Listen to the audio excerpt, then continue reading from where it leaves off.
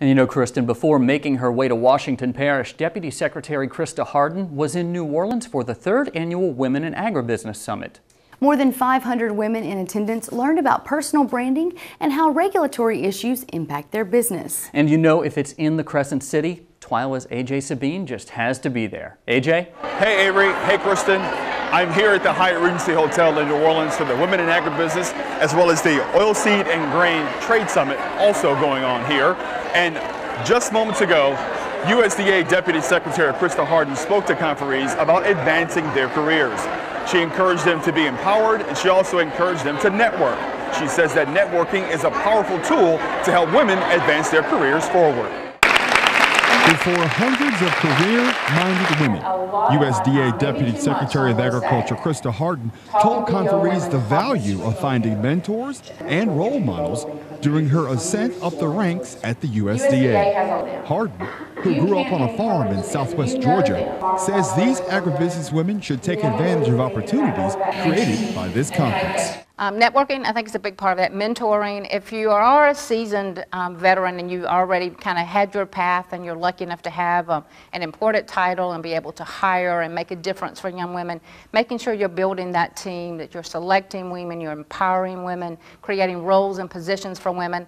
And if you're young and you're just starting, what a room full of mentors and role models that is just fabulous. Learning leadership framed the 3rd Annual Women in Agribusiness Summit. WIA Director Joy O'Shaughnessy says this conference helps these women see what's possible. This conference is a professional conference, not a conference about being a woman. It's about taking a woman's perspective and applying it to our industry, which, as women are represent 85% of those who purchase food for a household.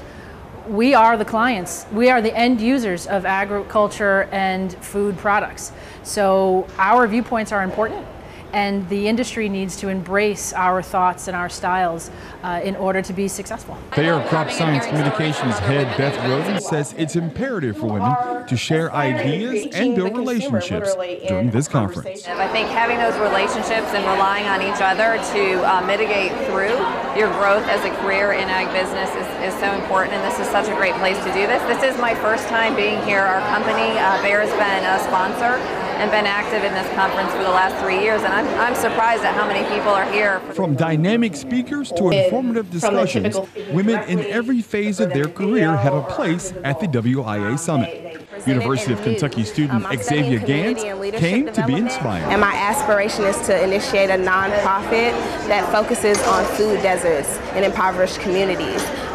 There's women from all over the place that are working for Fortune 500 companies. There's also entrepreneurs here that initiated their own way.